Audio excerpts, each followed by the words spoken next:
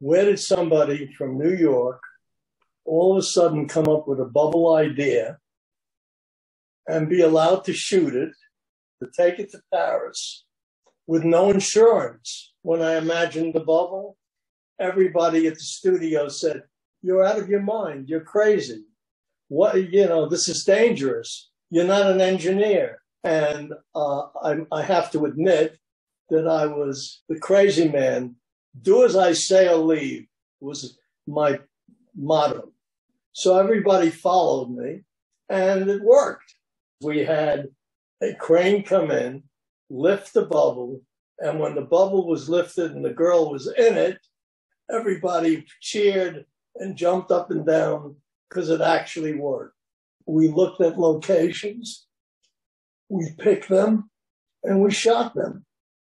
I had a friend named Serge Marcon, who was a friend of the chief of police. So wherever I wanted to go, we would go.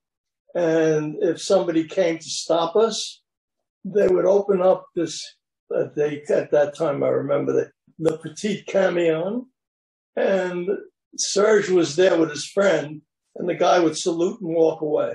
On the first shot, on the bubble on the Seine, the girl coming from the hairdresser, walking down the side of the river to get into the bubble, was about 50 feet. By that time, my hair got all blown and all kinds of weird.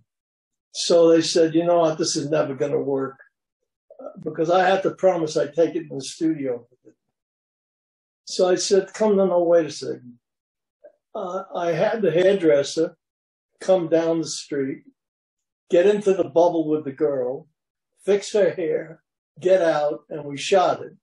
And there was great applause, and we had the first shot, which is the bubble on the Seine.